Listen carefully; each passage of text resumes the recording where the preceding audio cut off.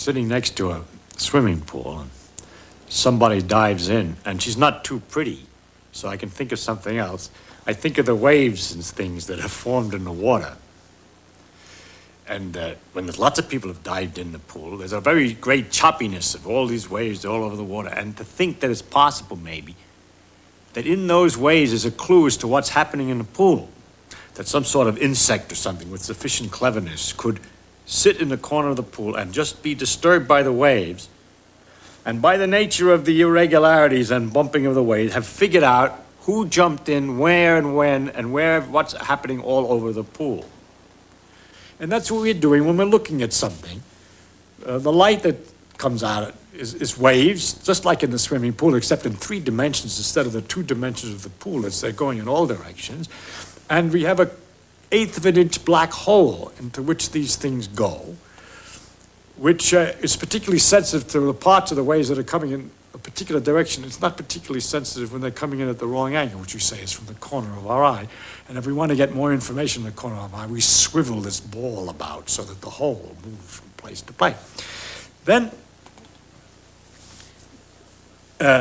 it's quite wonderful that we can figure out so easy. That's really because the light waves are easier than the waves in the water are a little bit more complicated. It would have been harder for the bug than for us, but it's the same idea, to figure out what the thing is that we're looking at a distance. And it's kind of incredible, because when I'm looking at you, someone standing to my left can see somebody who's standing at my right. That is, the light could be going right across this way, the waves are going this way, the waves are going this way, the waves are going this way. It's just a complete network.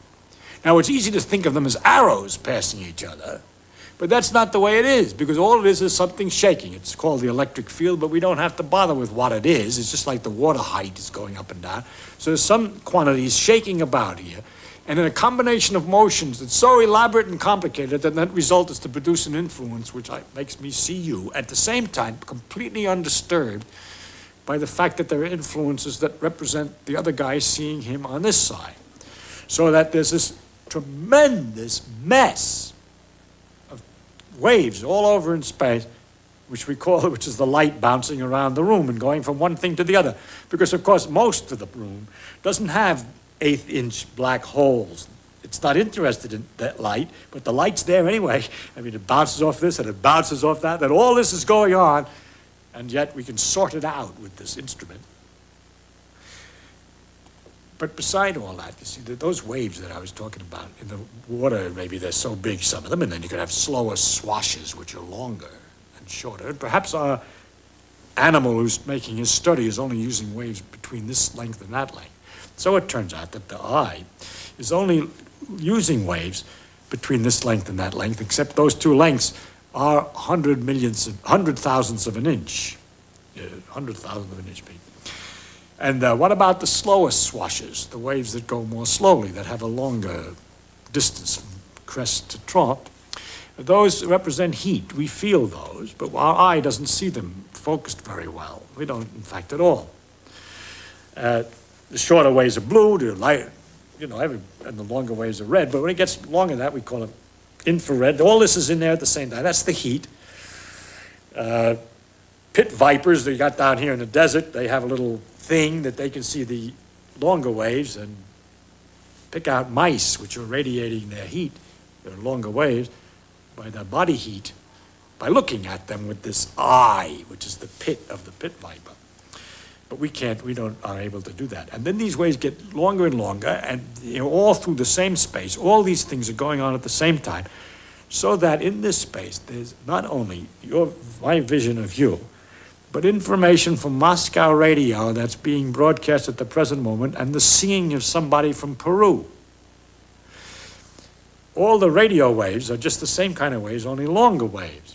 And there's the radar from the airplane, which is looking at the ground to figure out where it is, which is coming through this room at the same time. Plus the X-rays, cosmic rays, and all these other things, which are the same kind of waves, exactly the same waves, but shorter, faster, or longer, slower. It's exactly the same thing. So this big field, this area of irregular motions of this electric field, this vibration, contains this tremendous information, and it's all really there. That's what gets you. If you don't believe it, then you pick a piece of wire and connect it to a box. And in the wire, the electrons will be pushed back and forth by this electric field, sloshing just at the right speed for a certain kind of long ways. And you turn some knobs on the box to get the sloshing just right, and you hear Radio Moscow. Though you know that it was there. How else did it get there? It was there all the time. It's only when you turn on the radio that you notice it. But that all these things are going through the room at the same time, which everybody knows but you got to stop and think about it to really get the pleasure about the complexity, the inconceivable nature of nature. In January 1986, the Space Shuttle Challenger exploded.